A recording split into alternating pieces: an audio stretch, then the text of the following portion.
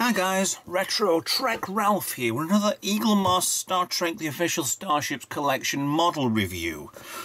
Right, I've done this model before. Simple reason I'm doing this now is because I have another version of this. This is what... I did the review for this ages ago, which I did the first 120, I think it was, trying to catch up with the collection, and it was a case I did 10 in a section just to throw through the models, and that was fine. And the specials and the freebies, which this one was. Now I want to do a comparison with you, because this is one of the, I think there's at least 3 of the models that have been released. I think there was problems either with the sales or with the companies or something along the line, but this is what I got. Let me get you in. I'm try and do a review like I used to do. Here's the Enterprise D, the Dreadnought version. Yellow guns, torpedo launcher behind the bridge. If you're going to miss, you're going to blow your head off. Third nacelle, which looks really good on this. Okay, right. I do like these. The extra section on the back end there. Massive, massive impulse engines on the back there. As well as painting the ones on the saucer, which should never have been used unless the saucer is separated. Get underneath that big, massive gun underneath. And then they split the number like that, so it wasn't too close together.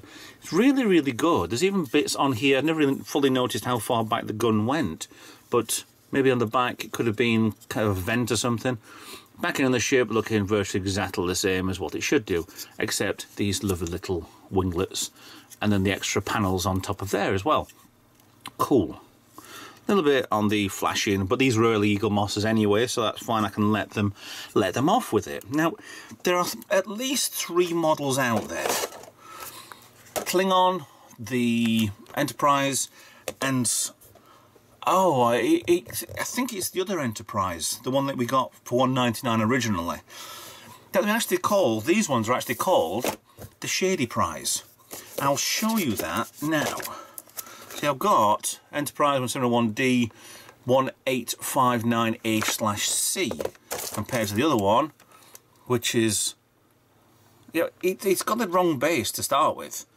So 170D AGT, all good things, and 2860A/B. So it should have been the first, isn't this first? I think they produced a lot of these anyway because they were free for subscribers. And yeah, if you haven't noticed, I've been a subscriber for Eaglemoss for quite a number of years.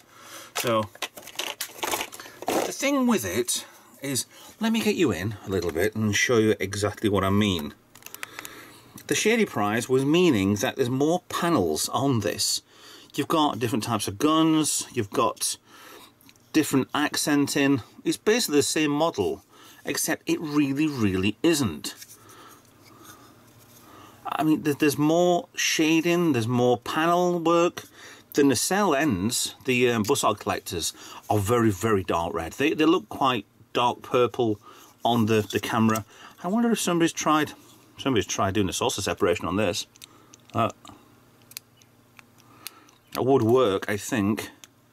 But we'll leave that anyway. It's easy to glue them back in place anyway. Now there's a difference again. I mean, I'm not going about the gun, although there are differences with the gun. The NCC 1701 hasn't got the gap between. So, should we get these side by side? You can tell there, because there's more detail on this one, on the ShadyPrise, than there is on the standard one that I got, which was which is one of the first runs anyway. This was part of the second run. I don't want to describe that because I've been a subscriber for Eaglemoss for quite a long time. I think this was down to the first factory getting shut down and the new one came along with something a heck of a lot better. I mean, you've even got part of where this big door is here at the bottom underneath where the phaser bank is, and you got on this one absolutely no detail, hardly at all. Side by side, yeah, Even the gun itself, it's orange accenting around there, and it's yellow on here.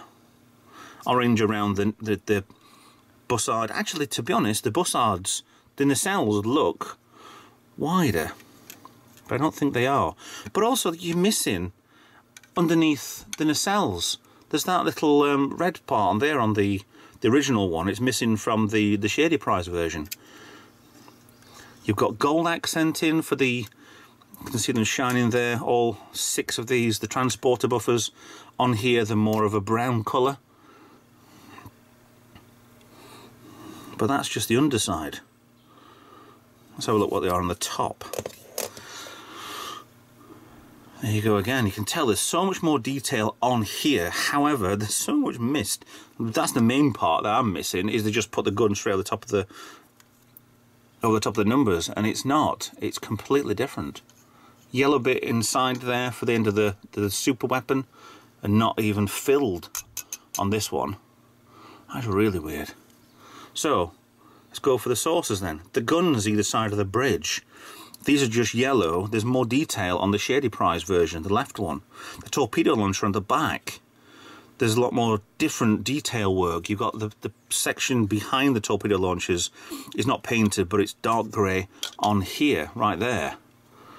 And behind as well, you've got more different accenting. So, it's very, you can even see there with the nacelles. Well, actually the top one you can tell better. The third one is the original one is red, and the other one is a lot darker. But there's so much. I wanted this, the ShadyPrise one, just because it's one of those ones that it's rare and you would never really know unless you dig into a lot of this. I mean, most things, you've got the extra winglets on the bottom of the nacelles. Never straight nacelles anyway. Actually, the ShadyPrise one has actually got straight nacelles. Mine hasn't. So, But it's good to have these, and it looks like there's too much detail work on this. And this one, I do prefer this one because it looks nice. There's subtle detail. You can tell there's paneling on there, but not as much as being whacked in the face by it. But it would have been good if they actually had a middle ground between this and that one. Oh yeah, you can tell a mile off. But the thing is, these are not the same. I wouldn't say they're the same tooling, but they have to be. But it's just a different paint scheme. Did they just go on and say, "Hi, I would like a new paint scheme, please"? Yes, no problem. I mean, there's on the side of the bridge here, because I'm doing the Enterprise D model kit. There's these 3 black lines there at the back of the bridge. It's supposed to be vents or something. On the ShadyPrise, they're still there as well. But there's so much more detail on, there's so much missing as well. Actually, going back to the Meteor Enterprise, you can see there with the nacelles, there's 3 black lines on the nacelle there that are missing from the Meteor Enterprise, which I hope they will correct later on. If not, we'll see what happens. So there you go. There's a comparison, straight comparison between the original classic first run version and the ShadyPrise. We've even got gold phaser banks on the back corner there. They're meant to be black, or at least this dark grey colour. And I'm actually wondering on this one if the guy who owned this before me, because obviously I've not been given 2 by Eaglemoss, either has done a source of separation or couldn't because the gun's in the way. I guess that with the source separation on this one, you'd have to remove the gun, plastic gun on a metal body. But I don't know.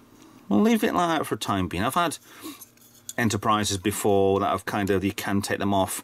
There is a pin that goes straight through anyway, so I don't want to pull this off anyway because it will not come off. And even gluing on is going to be a bit of a problem to do. Well, yeah, comment down below which one you think. You like the original version, nice, smooth, little bit of accenting, nothing over the top, nothing that you complain about, or the ShadyPrise. Because there's a lot of model kits out there which are like this. The Corgi version was very much like this. It was kind of, yeah, too much detail. But that's definitely a bad thing. NCC 01D. I don't think that is... I don't know. But that's fine, it's forgivable, I suppose. You're just being slapped together by a production line. That's not a problem at all. It's nice to see these variants anyway. So, good. So yeah, comment below, see which one you like, the original ShadyPrise. And in that case, I will see you in another video. Please like and subscribe. I've been doing this for long enough now. Follow me on social media. I'm on lots of different things like I'm back on Facebook, on Twitter, I'm on Discord, a little bit of Instagram, nothing over the top major, but if you want to help out a channel as well, donate something, please get in touch any way you like. With that in mind, I'll see you in another video. Bye for now.